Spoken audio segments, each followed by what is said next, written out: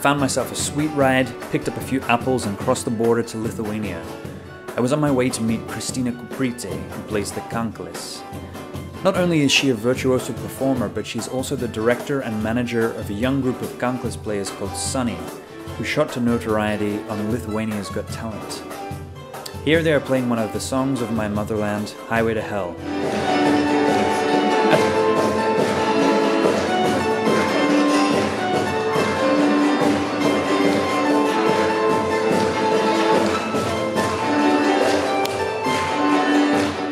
At the concert, Kristina even roped me into an unexpected duet on stage.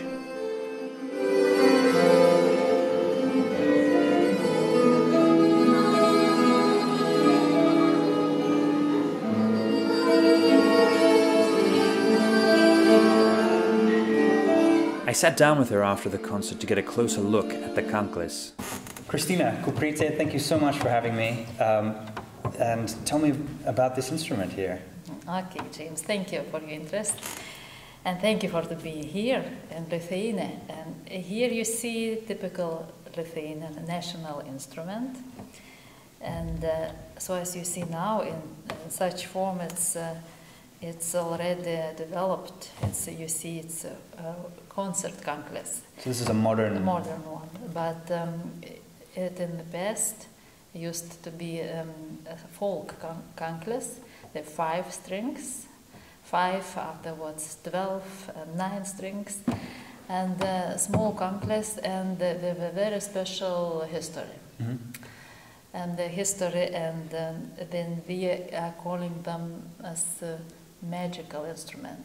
Okay.